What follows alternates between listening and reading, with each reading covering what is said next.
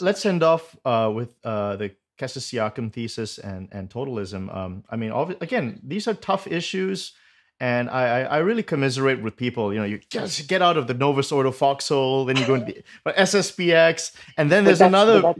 Yeah, I it's know, just but another. It's one thing after the other, but here we but are, and that's it's life. something we have to That's life. deal with. Yeah, yeah, That's the spiritual. That's the spiritual battle as well. When you get to a mountain, you know what's behind it, another mountain.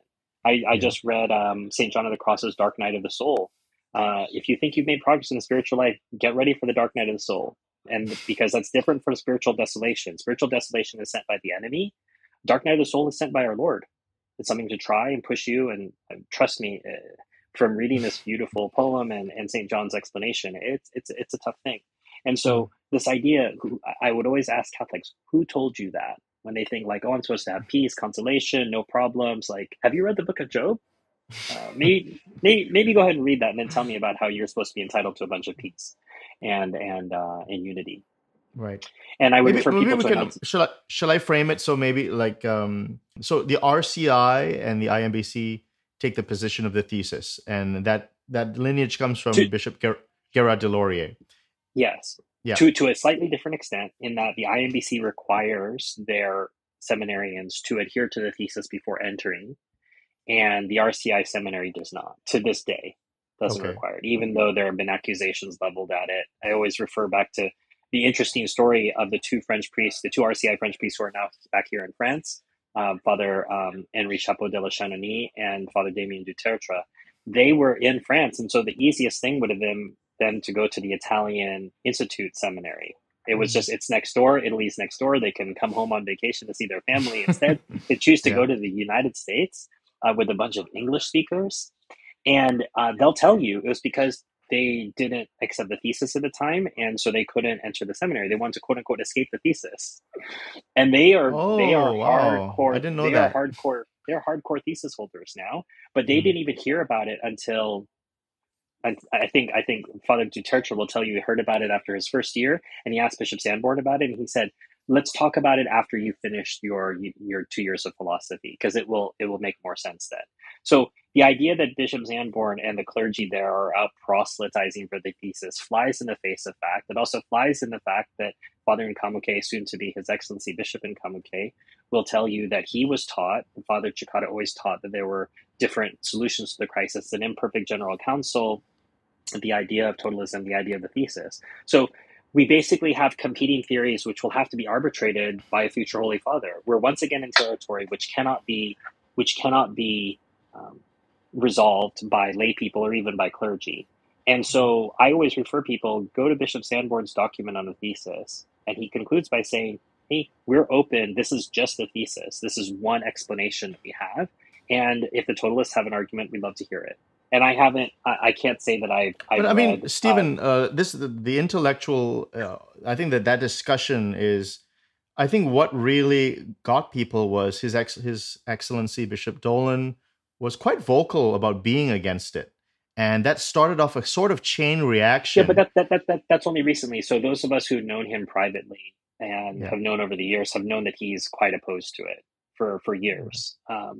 But Father Chikata was a diplomatic check, because Father Chikata Right. taught at the seminary, and Father Chikata was once again I'm not a thesis guy, but I don't think it's the work of Satan, right? So Mm. anyone who tries to argue that is not only dishonoring the legacy of Father Chikata, but they're doing what Father Chikata never did. Father Chikata never denounced the thesis. Father Chikata Right. never called it like you know um, what is it, sophistry. Some people refer to all Mm. these crazy names. Well, I Listen, think debates the in the emotion, church, debates the in the church emotion. get heated. Right, right. Yeah, That's well, nothing it new. certainly got really charged. I think in the newsletter, essentially he was saying he was more that their specialties. For instance, Bishop Dolan was more in pastoral theology. Yeah, and they would tell you that. They would tell you. I think there's an episode in which Bishop Sanborn. I asked him a question. Like, oh, that's a Bishop Dolan question.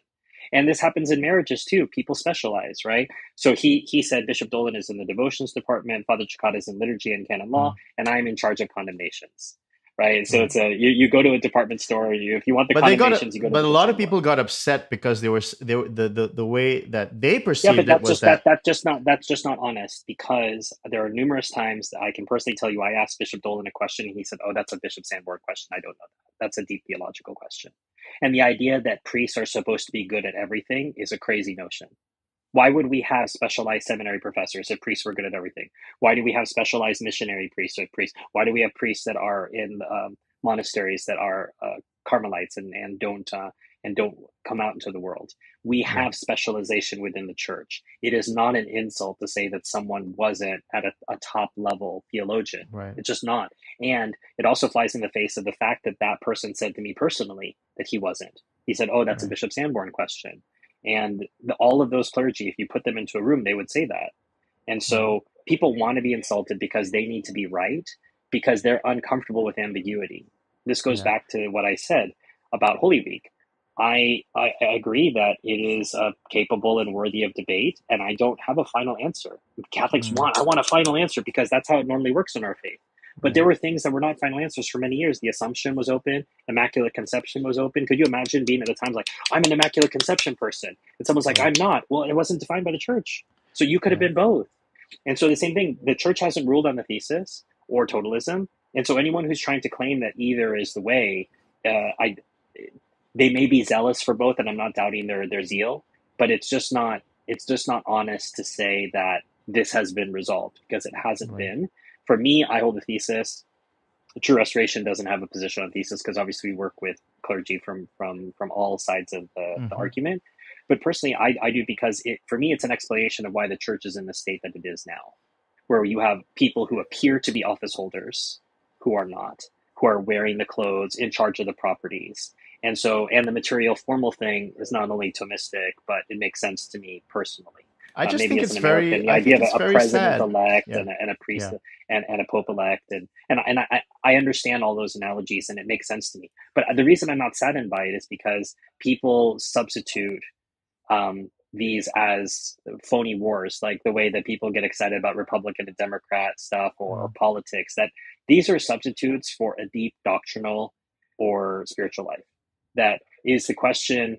Um, yes, I want to listen to you lecture me on totalism or the thesis, but can you tell me what the definition of a sacrament is?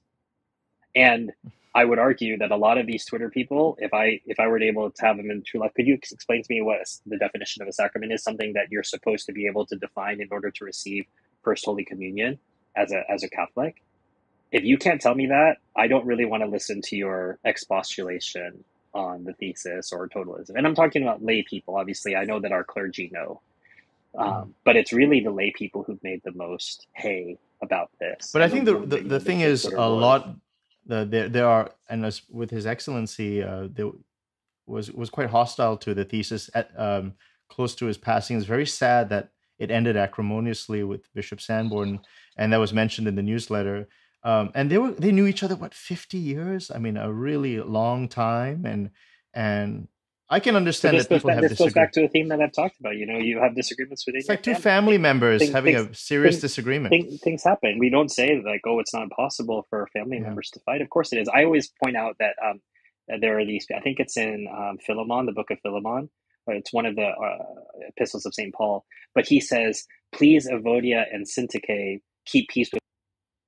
And you have to realize these people have been immortalized in Scripture for having a fight, and Saint Paul had to intervene between the two of them. Could you imagine? And they're not saint. There's no Saint Evodia and Saint Syntyche, but that at the time of the apostles, he had to write a letter and say, "Please, ladies, stop fighting." And this is now preserved for us. And so when people are like, oh, you know, peace, unity, I said, in the time of the apostles, there was no peace and unity because we're humans. We sin. And so stop having unreasonable expectations of life, of the church, of each other, and just realize there's going to be conflict, there's going to be ambiguity, there's going to be difficulties. But this all points back to the answer, which is prayer. Prayer is always the solution to this. You ask our Lord what's right to do in your life, and you pray for everyone else to save their souls as well. That's where, and study, prayer and study, those are the two things that are going to lead to progression on these other issues. People use this as a substitute for being Catholic. So people like to read about the latest doings of Francis, or they'll like to get involved in the latest arguments or polemics. But that's not the Christian life. The Christian life is not polemics. The Christian life is a relationship with our Lord, grounded in the sacraments, and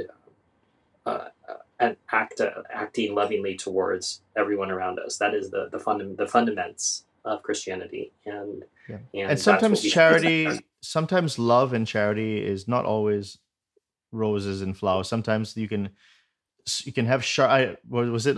Saint Paul and Saint Mark. There's a sharp kind of. Oh, or it's Saint Paul and Barnabas. Barnabas, yeah. There's a tell him disagreement. didn't want to travel with him or someone or something. I don't remember what it was, but I understand.